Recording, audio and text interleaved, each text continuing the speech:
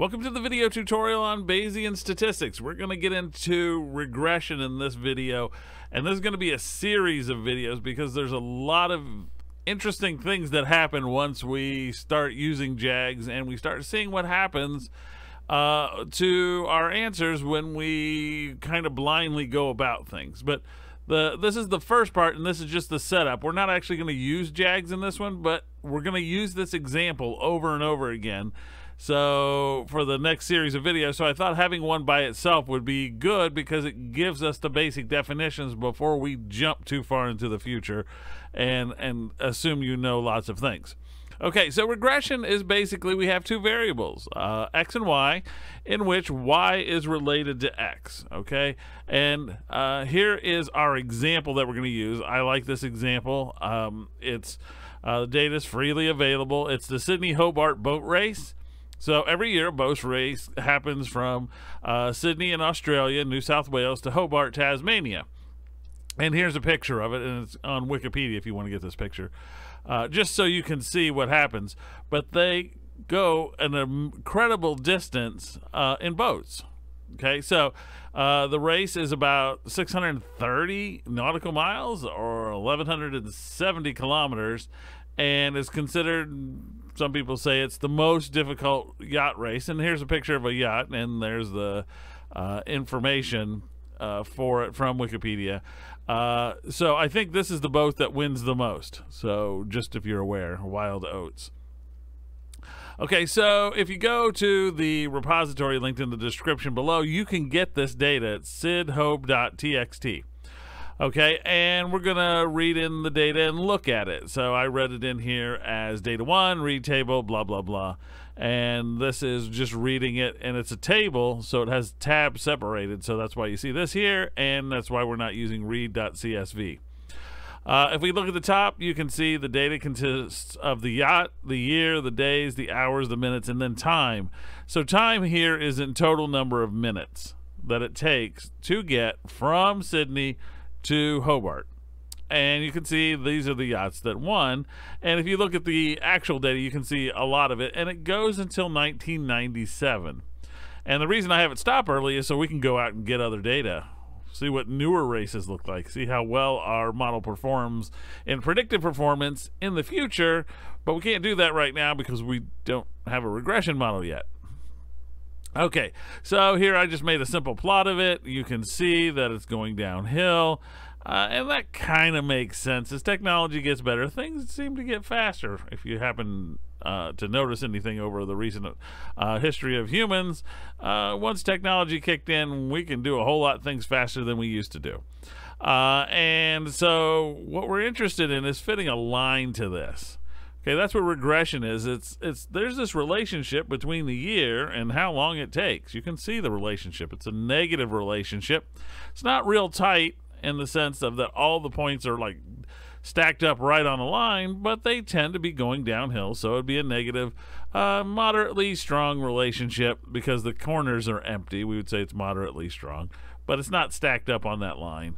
And then we would also look at it and we'd say, you know, it looks like it's fairly linear in this case, in this data. So this is what we're after.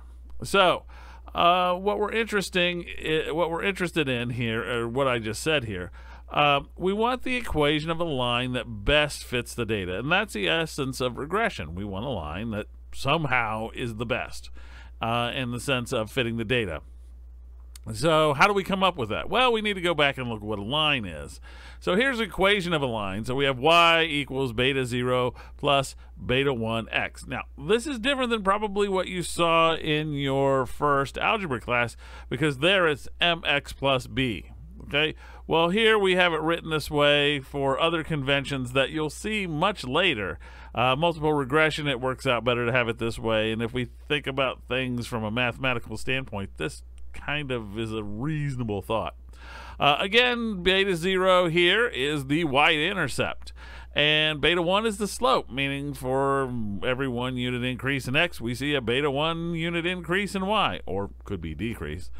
Okay, So let's formalize this a little bit. We're going to see some data. So x1, y1, remember the data come in pairs. There's a year and a time that went with that year. So it is in a pair. They don't exist separately from each other. x2 and y2, xn and yn. These are just notations for our data. Then our equation becomes yi is beta 0 plus beta 1 xi plus this thing out here, epsilon I. And epsilon I is what's considered an error. So if you're interested, what is this thing? It's an error. So it is the amount the line misses the data. So here's the line. Here's a data point. Is that data point on the line? No. So the line and the data do not agree. There's a miss. They don't agree perfectly. So we just draw the line from the data point down to the line. Now, notice that we're going completely in the vertical direction. We're not going perpendicular to the line. That's a different type of regression. Here, we're just interested in the vertical distance. And these errors, they kind of don't really, they have some sort of pattern to them, but some are really tiny and some are really big. Some are really big negatives, some are really big positives. Some are pretty close to zero in the sense that they're really close to the line. Like these four down here, they're pretty much on the line. Here's another one that's about on the line. Here's another one that's about on the line. So they spread out, and we're going to make some assumptions about these. So for a frequentist, the epsilon I are the random components of this model. Now, since we're doing a Bayesian framework, there's more things that are random here. Notice I stayed up here. For now, we're going to assume that the epsilon I follow a normal distribution with some variance sigma squared. And it'll show up in our model. But we actually have three parameters from a Bayesian perspective. Well, we have three parameters anyway, but all parameters are random here. So we need to set a prior distribution for these three parameters, beta 0, beta 1, and sigma squared. It needs to be a joint distribution, which is difficult to set up. So we're not going to set that up directly. What we're going to do is we're going to treat them as if a priori they're independent from each other. Okay, so we're setting them separately as if they're independent, not in some joint distribution setup. So beta 0, we're going to say, well, I don't know what it is. Could be negative, could be positive. So I'll make it 0, and I'll make it 100 squared as its variance. Okay, and then beta 1, I don't know what value it is. Could be negative, could be positive. Well, 100 squared is its variance as well. Sigma squared, I don't know what value that thing is. Why don't we do a gamma 1, 1? These are relatively, what I want to call, naively uninformative values. So that's what we're interested in at the moment. So this is our setup. We're going to go in the next video and set this up in R and JAGS and give it a go and see what happens. All right, so I'll see you there.